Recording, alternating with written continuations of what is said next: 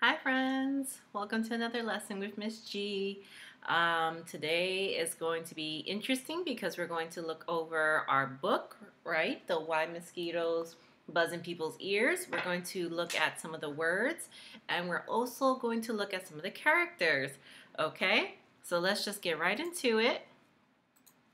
And just like that same question, we've said it many times. What does a deeper exploration of the words and illustrations reveal about the unknown words and why mosquitoes buzz in people's ears? Again, lots of words, big words, but basically we're going to look at the book, look at the pictures, and figure out these words that we might not know. So, in this storybook, is this a storybook or an informational text? And what makes you say that? So think about our book and think about our story. And remember, storybooks are fictional. They're not real. Informational text is real. So what do you guys think this is? Answer at home. And I'll ask my friends here. It's a storybook because it's not real. I think it's a storybook because it has animals talking. So, my friends, it's not an informational text. It is a storybook. It's specifically something called a folk tale. And this video tells us a little about a folk tale. Today we will learn what is a folk tale. A folk tale is a fictional story that has been passed down from person to person for many years. Sometimes there are many different versions of a folk tale.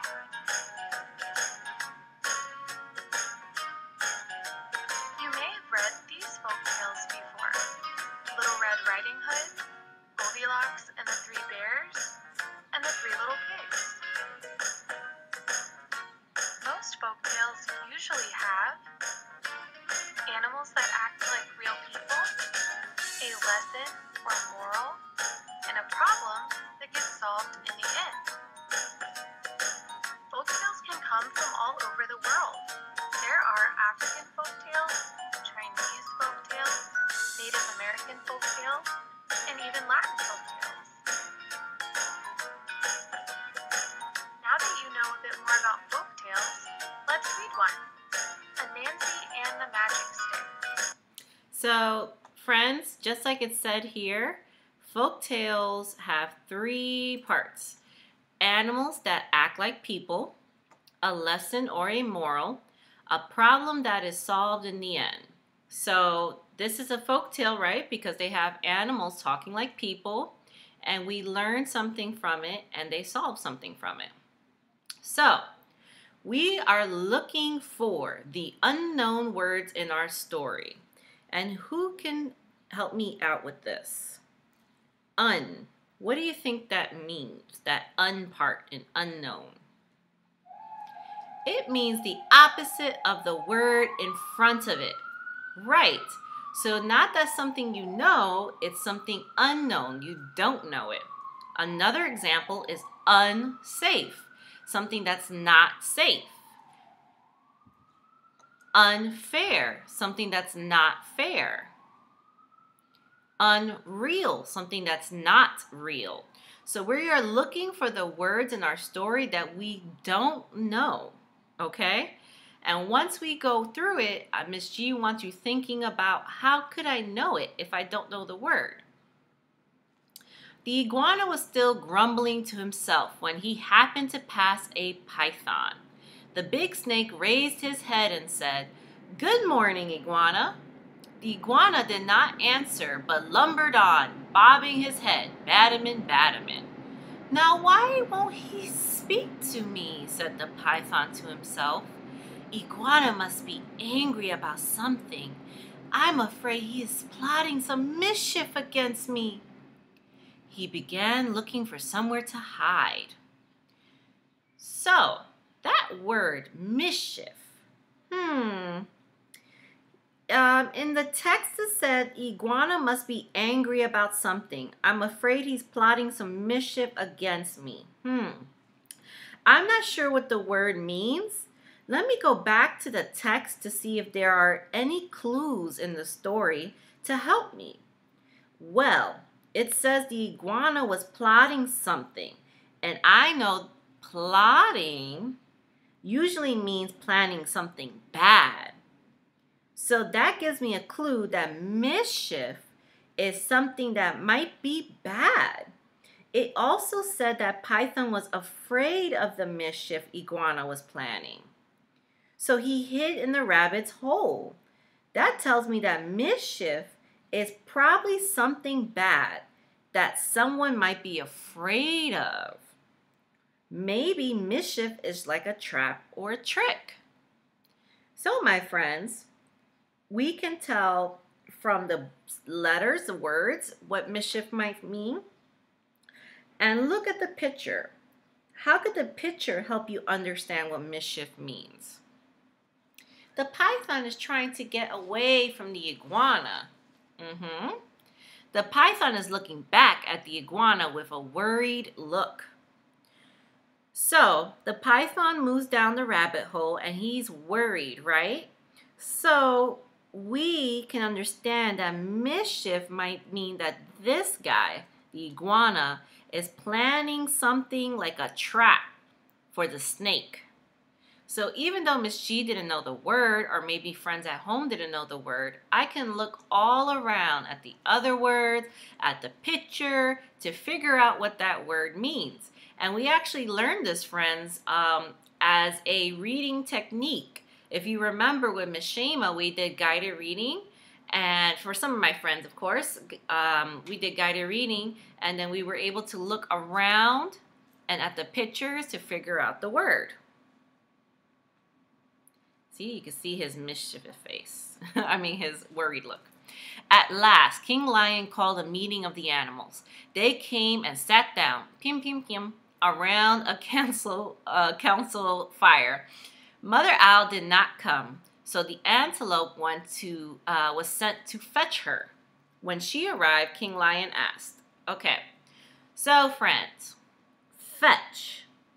I hope we are doing the same thing we did last time. We're going to look at the words and pictures to figure out what that word fetch means.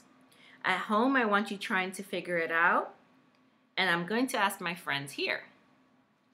The clue from the story is that Mother Owl wasn't there. So they had to go get her or fetch her. Exactly. So fetch is just another word of saying going to get them. The King Lion called the rabbit. The timid little creature stood before him, one trembling paw drawn up uncertainly. So, another word that you might know or might not know, timid. What could it mean? I heard it say the rabbit was trembling. That's a clue that timid might mean scared. I know because you might tremble if you're scared. Exactly. The rabbit looks shy. She's trying to hide behind her paws. So timid is a way of saying scared or shy. So now that we did that, friends, how have you used the illustrations or the pictures to help you understand and enjoy why mosquitoes buzz in people's ears? I use them to figure out what fetch means. Yup. I use them to understand words in the story. The illustrations help show what is happening. The illustrations are beautiful to look at. They help me know what the animals look like. How do the illustrations or pictures in our story help you understand or imagine what a forest in Africa would look like? What helps you understand what it might be like there? I can imagine what the animals look like. The pictures help me imagine the trees. The colors help me feel like I'm there. The pictures look like they're from a different place. Beautiful. So now, friends, what we're going to do is collect evidence for our evidence organizer. Why mosquitoes buzz in people's ear? We have our different characters in our story. I know there's more characters, friends, but we're only going to talk about these. The iguana, the python, the rabbit, the crow, and the monkey, okay? So first we're going to start with the iguana, and we're going to figure out, what do they look like? So let's come to the page and let's check out the iguana.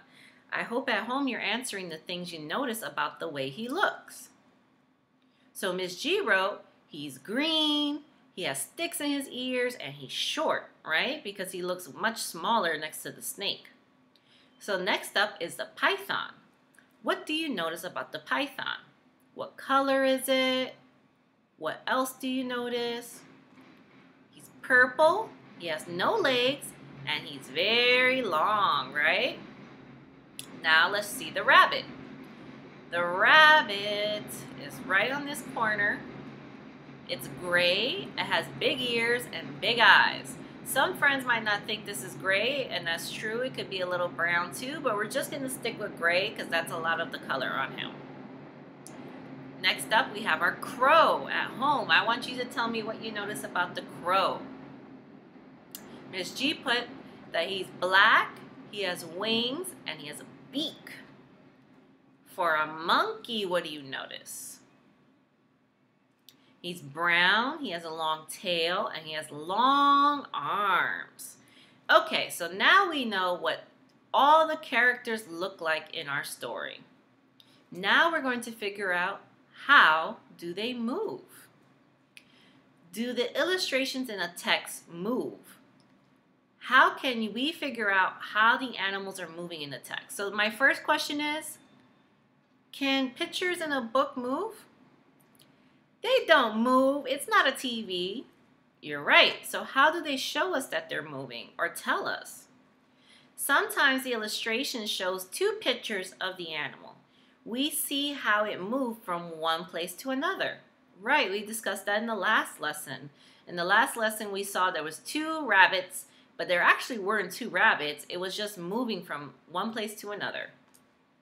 We can listen to the words and maybe that tells us. Right, so they used different words in our story to show that they were moving.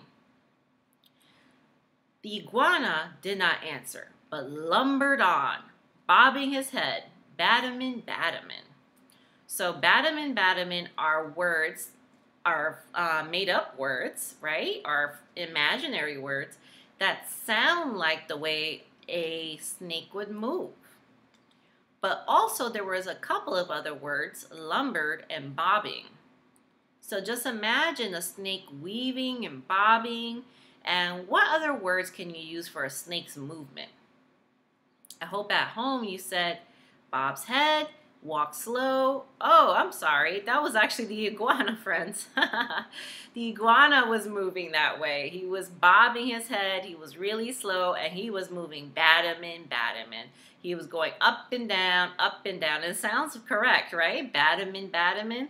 So he walks slow and he bobs his head. That's what the iguana does. Now we are going to look for the python. And the python, he began looking for somewhere to hide. The first likely place he found was a rabbit hole and went in. Wasu, wasu, wasu, wasu. So again, that sounds like a snake moving, right? Wasu, wasu, wasu, wasu. In our story, they didn't use words for the way the snake moved. They kind of just used those imaginary words. At home, this is the question. How would you say a snake would move? He doesn't have legs or arms. He slides down the hole.